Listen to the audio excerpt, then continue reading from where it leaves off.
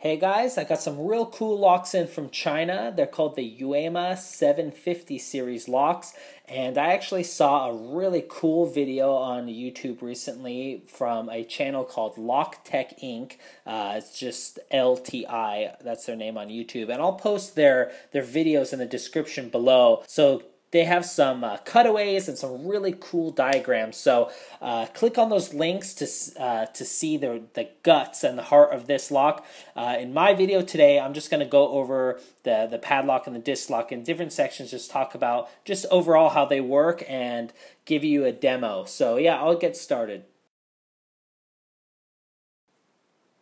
Alright, you guys, here's the Yuema 750 50mm padlock, and it's got a pretty nice build, weighs a little bit over 350 grams, and a cool design. So the main security feature of this lock, though, is its core. It's got a special core, the Yuema 750 patented core, and it's got a slider mechanism, and you can see it really looks like a face when we zoom in. And those teeth that you see, those two rows of teeth, those are the sliders, and those are going to follow the tracks on the key here, the top and the bottom tracks, and you can see how that fits just like this. So as soon as I insert the key, those sliders are going to be moving like back and forth to their correct positions.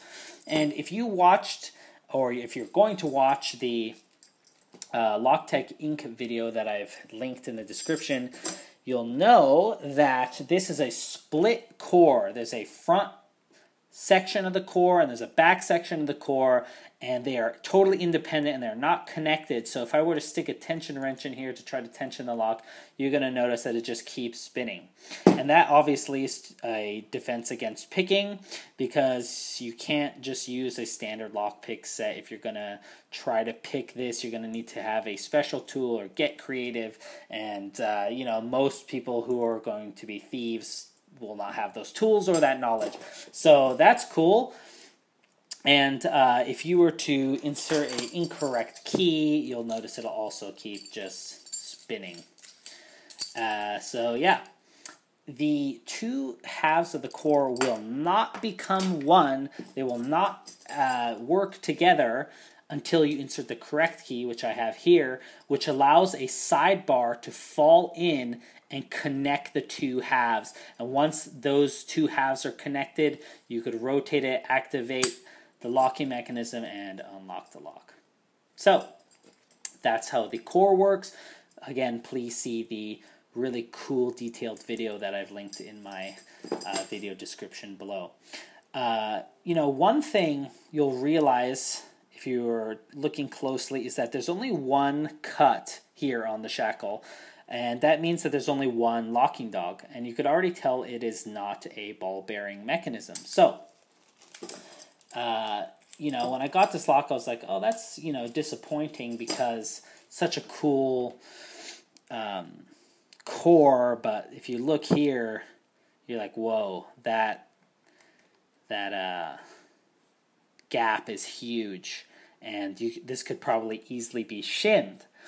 But I found that that is not the case, because it has an interesting way of preventing shimming, and I will do that in the next section and show you that this actually is not easily shimmable, and maybe not shimmable at all. I'll just give my best shot and you can see what I'm talking about.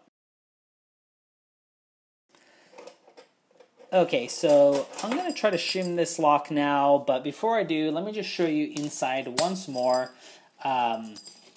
Here you're going to see that there is a kind of like a spring-loaded latch, right? And when I push it down, it'll stay down. Almost similar to like when you push it down with the shackle, it'll stay down, right?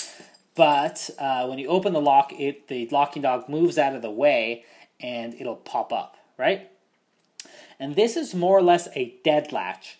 And what a dead latch it does is that when it's pushed down into this position here, right? Let's say the key is out of the lock, sorry.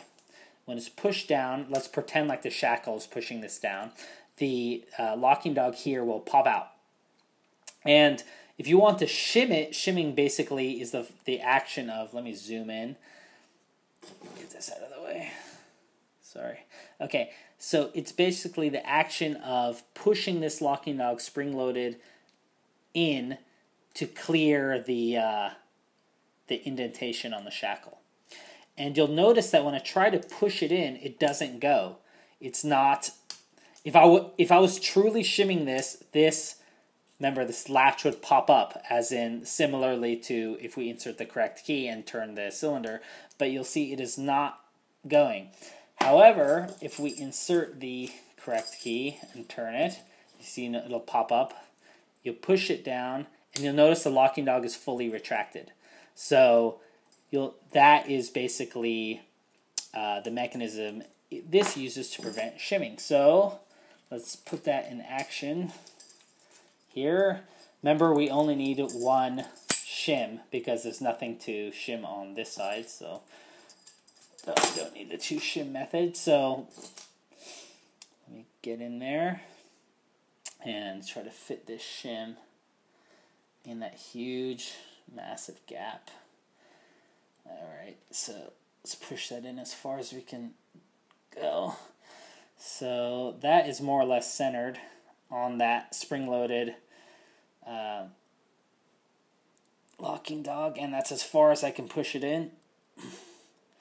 And if we try to pull it, we'll notice because that dead latch is preventing that spring-loaded locking dog from being pushed all the way in, it is still caught on the indentation of the shackle and prevents shimming. So, yeah, at first glance, that looks easily shimmable, but in my experience, I have not been able to do it, and it looks like a pretty clever design. I don't know why they didn't use just a ball bearing, but hey, it works, so cool. Not shimmable, at least in my experience.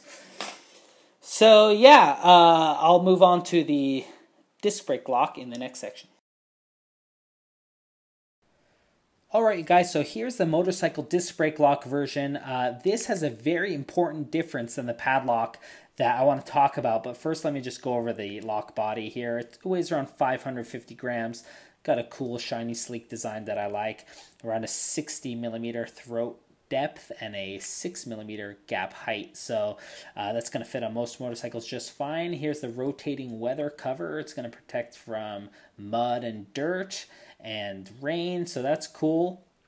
However, please be aware that this version is not the 360 degree spinning version. So here are the two cores side by side just so you could compare.